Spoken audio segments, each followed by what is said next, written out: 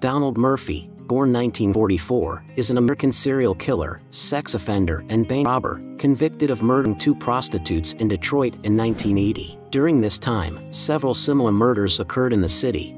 However, he was convicted of only 2 with the available evidence, and sentenced to 15 to 30 years imprisonment for each murder. Convicted of only 2 with the available. Moran was born Adélard Cunin to a French immigrant father, Jules Adélard Cunin, and a mother of Canadian descent, Marie Diana Gobiel, in St. Paul, Minnesota. He attended Cretin High School, a private Catholic school in St. Paul, but he also joined a local juvenile gang and left school at age 18. He was later caught robbing a store and was sent to the State Juvenile Correctional Facility, and was put in jail 3 times before he turned 21. He then fled to Chicago, where he was caught trying to rob a warehouse, taking part in a horse-stealing ring, taking part in robbery involving the death of a police officer, and robbing a freight car, for which he received a variety of prison and jail sentences. Prohibition. Prohibition was established in 1920 with the enactment of the 18th Amendment, which banned the distribution of alcoholic beverages, resulting in bootlegging. Among the involved gangs were Dean O'Banion and his mostly Irish group, including Bugs Moran, who became known as the North Side Gang, and Al Capone as the leader of the Italian mob on the South Side. These 2 rivals fought violently, resulting in what is known as the Bootleg Battle of the Marne, battling Al Capone. The bootlegging operation of Himmy Weiss and Bugs Moran continued to pose a significant challenge to Capone's South Side Gang. Moran and Capone then led a turf war with each other that cost them both. Moran's hatred of Capone was apparent even to the public. Moran was disgusted that Capone engaged in prostitution. He would not increase profits himself by engaging in prostitution rings because of his Catholic religion. Johnny Torrio's gang killed Dean O'Banion, and in an attempt to avenge him, Bugs Moran and Earl Himmy Weiss made an attempt on Torrio's life. Later they went on to make a failed attempt on Al Capone's life at his headquarters, the Hawthorne Inn in Cicero, Illinois. More than 1,000 shots were fired at the inn and at a nearby restaurant in their attempts to kill Capone. In retaliation, Weiss was killed by Capone's gang, and Moran became the new boss of the North Side Gang. According to historian of Twin Cities organized crime Paul Maccabee, Bugs Moran had a close friendship with St. Paul-based Irish mob boss Danny Hogan. Following Hogan's murder by car bomb on December 4, 1928, Bugs Moran personally stood guard outside the Hogan family residence at West 7th Street in St. Paul, apparently to protect the Hogan family from further underworld attacks. Responding to Weiss's death, Moran tried to kill a member of Capone's gang, resulting in an attack, allegedly from Capone, known as the St. Valentine's Day Massacre.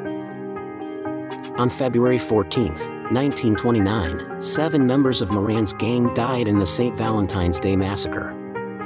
Moran was offered a truckload of whiskey at a bargain price, which he had ordered to be delivered at 10:30 a.m. to the garage of the SMC Cartage Company on North Clark Street, where he kept his bootlegging trucks. 2 gunmen dressed as Chicago police officers and 2 others in plain clothes lined up Moran's people against the wall in the warehouse and shot them. The victims included 5 members of George Bugs Moran's North Side Gang. Moran's second-in-command and brother-in-law Albert Kachelek, alias James Clark, was killed along with Adam Heyer, the gang's bookkeeper and business manager, Albert Weinshank, who managed several cleaning and dyeing operations for Moran, and gang enforcers Frank Gussenberg and Peter Gussenberg. 2 associates were also shot, Reinhard H. Schwimmer, a former optician-turned-gambler and gang associate, and John May, an occasional mechanic for the Moran gang. Bugs Moran, the main target of the assassination, was not present. Having arrived late and saw the approaching police car, he turned around going to a nearby cafe instead. Another North Sider, Al Weinshank, was misidentified as Moran by one of the lookouts who signaled for the attack to begin. Police response was delayed when witnesses saw the 2 police officers exit the scene. There were 6 corpses and another man near death when police arrived on the scene. The man, Frank Gussenberg, following the gangster's code of silence, refused to identify the killers before dying. Chicago police officers arrived at the scene to find that victim Frank Gussenberg was still alive, despite having sustained 14 bullet wounds. He was taken to the hospital, where doctors stabilized him for a short time and police tried to question him. When the police asked him who did it, he reportedly replied, "I won't talk, for God's sake get me to a hospital." He died 3 hours later. When Moran learned of the carnage, he broke the gangster code, accusing Capone of the murders. No one was convicted, Capone denying involvement in the massacre, though twice being summoned to court, which he avoided by claimed illness. There is some evidence implicating Chicago police officers in the killings. Prior to the massacre, some officers were stealing bootleg liquor from the gang's trucks and were allegedly disciplined by the chief of police, but no substantiation is available. It has been established that Al Capone was in Florida on the day of the massacre. The perpetrators have never been conclusively identified, but former members of the Egan's Rats gang working for Capone are suspected of involvement. Others have said that members of the Chicago Police Department who allegedly wanted revenge for the killing of a police officer's son played a part. Several factors contributed to the timing of the plan to kill Moran. Moran and Capone had been vying for control of the lucrative Chicago bootlegging trade. Moran had also been muscling in on a Capone-run dog track in the Chicago suburbs, and he had taken over several saloons that were run by Capone, insisting that they were in his territory. Earlier in the year, North Sider Frank Gussenberg and his brother Peter unsuccessfully attempted to murder Jack McGurn. The North Side gang was complicit in the murders of Pasqualino Patsy Lolordo and Antonio the Scourge Lombardo. Both had been presidents of the Unione Siciliana, the local mafia, and close associates of Capone. The plan was to lure Moran to the SMC Cartage warehouse on North Clark Street on February 14, 1929, to kill him and perhaps 2 or 3 of his lieutenants.